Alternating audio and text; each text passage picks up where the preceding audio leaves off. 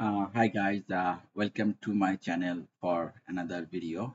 If you have not seen my previous video, so please check the description and click on the link to see the video. Hi guys, in the last video we added this three folder. In this video, we'll go ahead and run this project and see how it is displaying the default homepage. So let me go ahead and click here. Before I going to do it, I'll show you. We need to go ahead and select this folder as our startup project if you have not selected as a startup. So once you select a startup project and you go there, you need to go ahead and build this solution.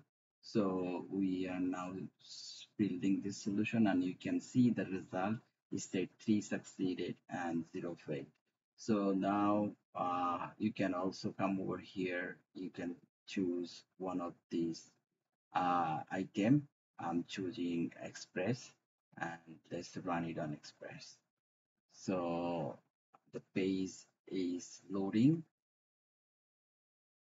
and the page loaded, and you can see our project name, Jai Tech Web, and we have home, privacy, register, and login option here. This register and login option, we are getting it defaultly because when we are creating this project, we select uh, individual setup for the account. So that's why we are getting it. So for now, what we're going to do, we'll go ahead and set up, database access folder, and then under this folder, we'll go ahead install identity entity from framework, and let me show you how we're going to do it. So we're going to select this folder, go to tools, go to package. Okay, we need to click on stop first.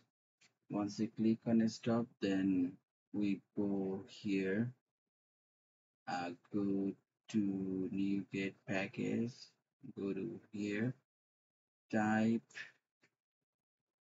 identity dot entity. Okay, Microsoft ASP.NET Core of this one. I will go ahead and install on here and here as well. And then this is 7.10. Maybe you would see the latest version when there is available. For me, this is 7.10 is the latest one. Okay. So click on installed, applied, accept, and it is getting installed. Now we're going to install SQL Server.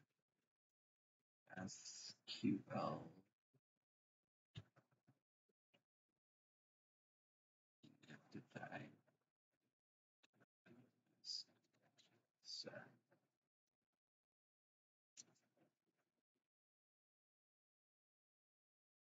Okay, this is SQL Server. Let's do click install.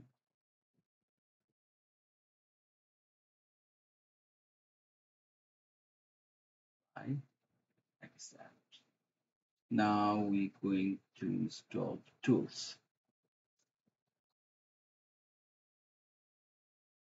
If we do not install this, then we cannot run the command add migration command and update database command to run it. If we do not use tools install, then it will not recognize the command. So let's install it as well.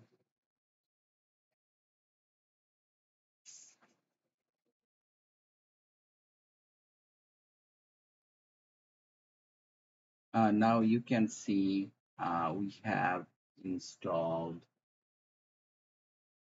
we have installed entity framework, uh, entity framework SQL Server, and then the tools for the entity framework.